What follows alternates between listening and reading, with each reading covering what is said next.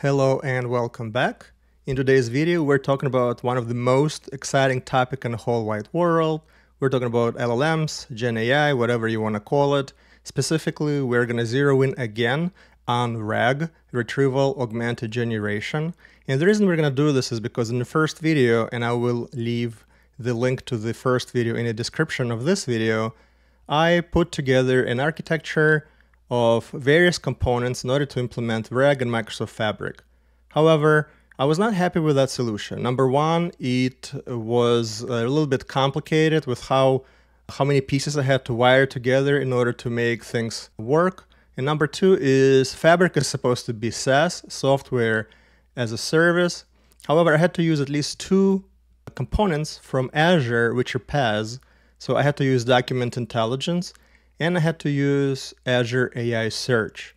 The problem with that approach is when you have a Fabric workspace, you want to encapsulate all of the security artifacts there. However, in the minute you introduce things like AI Search or Document Intelligence, now the security paradigm shifts. You have to now think about how else people are going to be viewing the data that you're trying to search on and who else is looking at it. So I wanted to find a solution that's fully encapsulated in Microsoft Fabric, and I think I found one. A quick refresher on why we even are talking about this. Number one is we have to remember that most of the large language models, or LLM, you can think of them as read-only. They're trained on a data set that dates back sometime 2021, maybe 2022, 2023 for some cases. However, the model does not know anything specific to what's happening now, nor does it know anything specific to your particular company.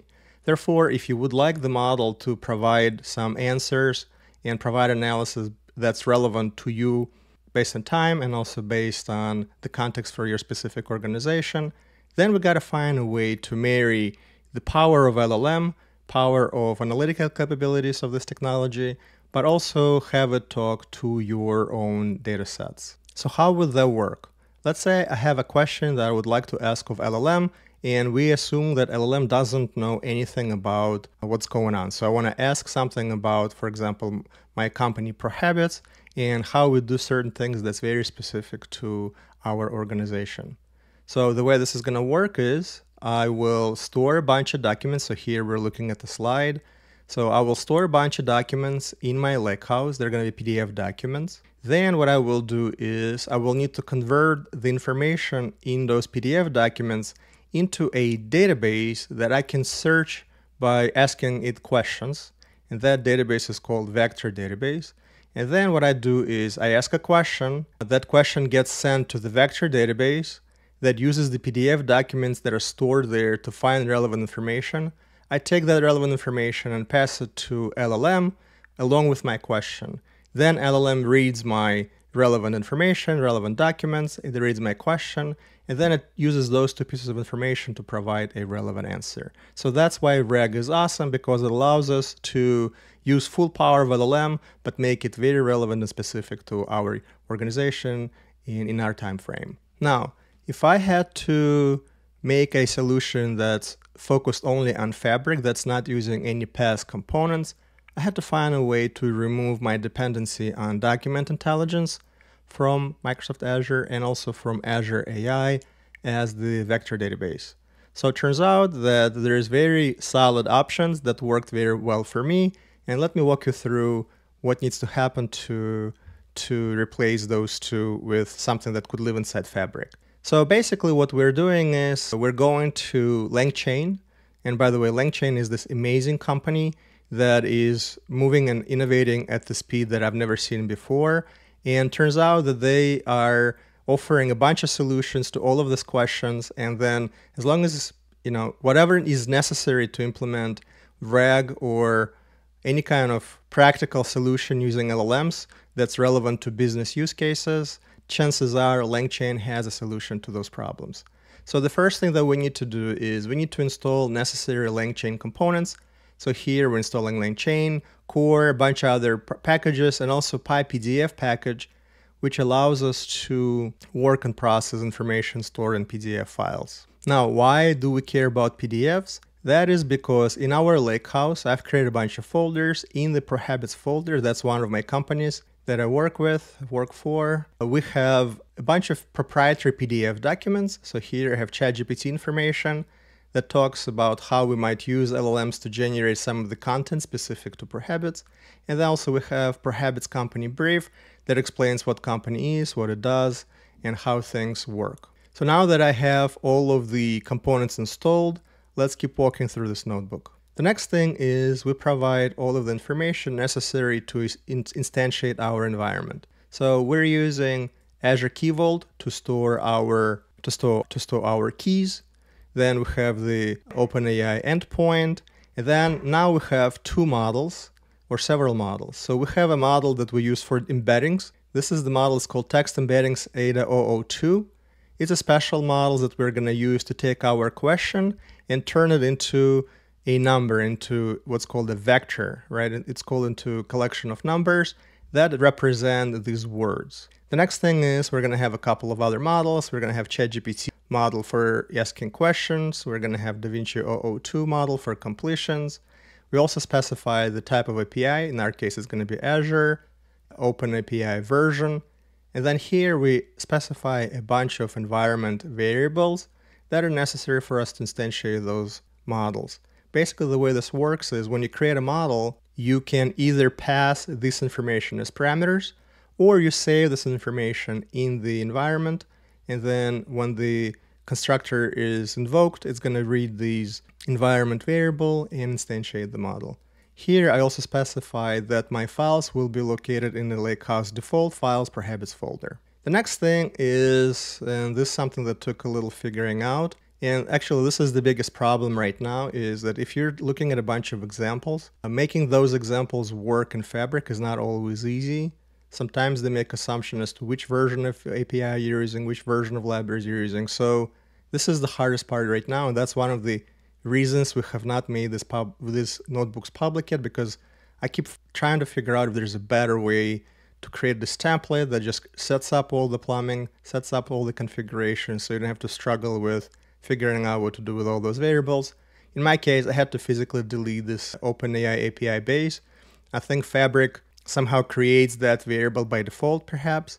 So I had to take that variable out in order to be able to create all of my models. Then I do all the imports from the LangChain. So here I import all of the pieces that we need. I'm not going to spend much time here because we're going to be taking a deeper dive in specifics later. Then lastly, this is where the fun part begins. So here what we do is we import our PDF and document related libraries. And now what we do in this function, what we do is we look into our base folder, the folder where our PDF documents are located. We're filtering out for just PDFs.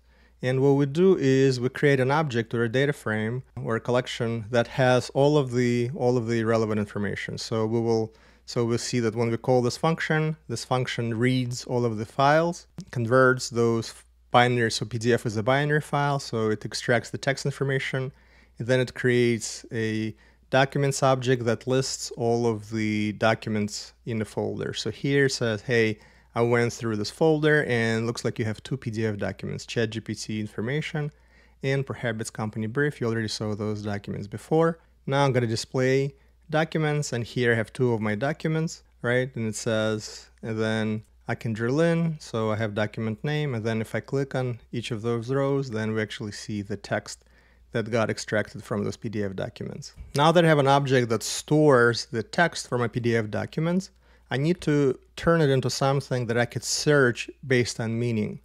So this is why a vector database is extremely important, because instead of doing a text search based on word matching, it will actually do a text search based on meaning. And that's what I want to do. I don't want to when I ask a question, I wanted to understand what do I mean by this question and find the information that's relevant to my question in the collection of all of my documents. Okay, now that our documents is ready to go, we need to vectorize it or put in a vector store. So how do we do that? Well, we have to create a couple of objects. We have to do a little bit of work first. The first step is we create embeddings. So we're going to create our Azure OpenAI embeddings. and that will be a model that will be able to take our text and convert it into embeddings, or basically take the words and convert words into numbers. And what happens then is we have to create this text splitter object. So here we're saying, hey, we're going to be giving you some documents, and those documents, you want to chunk them based on 4,000 characters, and then create an overlap. So what happens, sometimes you could do it by page, or document by document. So what you want to do is you want to have a little bit of an overlap so that if there is a relevant paragraph that is on the border and the brink of this chunk side, you want to be able to make sure that it's captured, and we can take that whole chunk and pass it over if it matches our search criteria. So then once we have that splitter, we specify that, hey, we're going to give you documents, split them into chunks of 4,000 with 200 overlap. Then we're actually taking our documents object, we're passing it to the text splitter, and we ask it to split.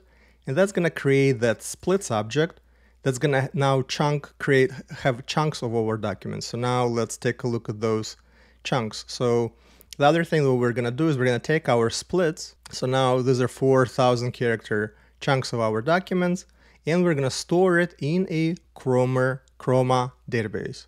So Chroma database is a technology that allows us not to use the past version of it or Microsoft AI search. So basically, this library here, the PDF reader and LangChain PDF loader, are the two libraries that allow us to avoid document intelligence. And then the ChromaDB is the library that allows us to actually implement vector database search. So at the end of this line, we're now left with a vector store variable. Vector store variable will contain a vector database, Chroma vector database, that will now have all of the chunks of our documents converted into embeddings. And what's cool about that is because it's now converted into embeddings, that allows us to do search based on meaning and not just based on exact keywords. So here are our chunks, and then you could click and kind of see what those chunks are. And now we're actually going to be asking some questions. So here I'm just doing silly things. So for example, I'm going to say, hey, what's a nudge? So I'm going to run this. And then in this line, I'm going to actually examine what the answer is. And the way I examine it, so this is going to find all of the relevant chunks. And I'm going to say, just show me the first chunk here. So it's actually showing me a piece of the document where we talk about a nudge. So it's looking for something with a nudges. If I look for example, prohibits, then here we see the first chunk that has prohibits, and it's talking about what prohibits is and some other information about prohibits. So basically, in our answers object, we have anything that's relevant to the query that we ask. And now we're putting together the final piece of RAG. So now what we're going to do is we're going to create a chain where we're going to create some messages. There's some debugging stuff in here, but basically what we're going to do is we're going to ask what is prohibits. So now what it's going to do, it's going to take this question, it's going to use LLM to analyze the relevant information that comes in the answers object. So answers object is something that got queried from our vector database that is relevant to answer this question. But you see, this is just the documents, it's silly, it's formatted, it's not returning something in the format of the answer, it's just a chunk of the document that could potentially be talking about what prohibits is. Therefore, I actually need LLM to take this information and convert it into an answer that a human can work with.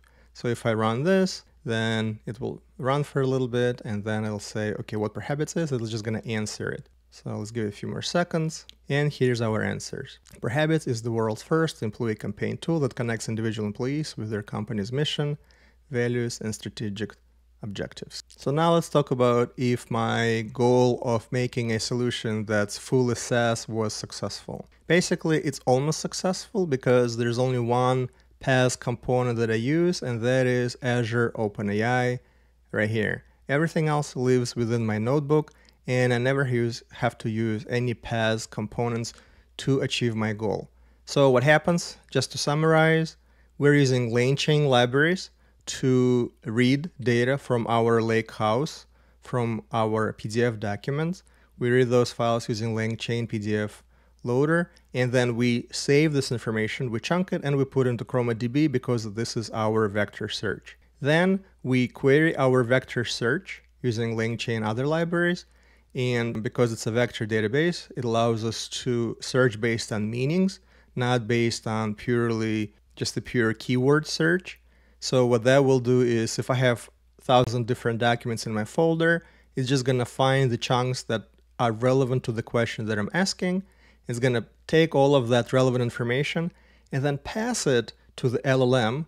LLM will read my question. It will read all of the information that I pass with my question, because LLM, you can think of it as read-only. It doesn't know anything about prohibits. It doesn't know anything about your company. However, in your prompt, you can think of it that way. You're passing the question and all of the relevant information so that the LLM can read the relevant information and then respond to the actual question that you pose. So I would argue that my solution is almost perfect because it does have to use one pass component. I do have to set up and configure Azure OpenAI. However, I would argue it's not as critical for me today to worry about because that component is, I think of it as read-only. I don't have to secure anything around it. There's only cost mitigation risks that are related to this approach. Now, when I was using Azure AI Search, then I have to worry about security absolutely because I have to secure data in my workspace, but also whatever is stored in my vector database is now stored in Azure PaaS in completely different service, managed and administered by a potentially different team. So now I have a potential security issue I need to worry about. Now, we got a ton of requests to make a bunch of the stuff public available notebooks. We will be making parts of this solution available on our blog. So I will have the link to the blog in the description of this video. We're actually working on a free class that we will offer on how to do GenAI in Fabric. We will talk about all of the different use cases that are a good fit for GenAI LM in Microsoft Fabric, data engineering, and data enrichment type of use cases. We will also talk about scenarios that are not a good fit for GenAI and LLMs in Microsoft Fabric. We will talk about the basic concepts. We will talk about plumbing and configuration. We will assume that you know absolutely nothing about LLM. You're not a data scientist. You are bread and butter Power BI Fabric person, right? So you're either data analyst or you're data engineer, BI professional. So in our class, we will start from the ground zero and work our way up so that at the end, you're comfortable and you're inspired to use this amazing technology to drive for business outcomes that are relevant to your companies. But that's about it for today, and I will see you again soon.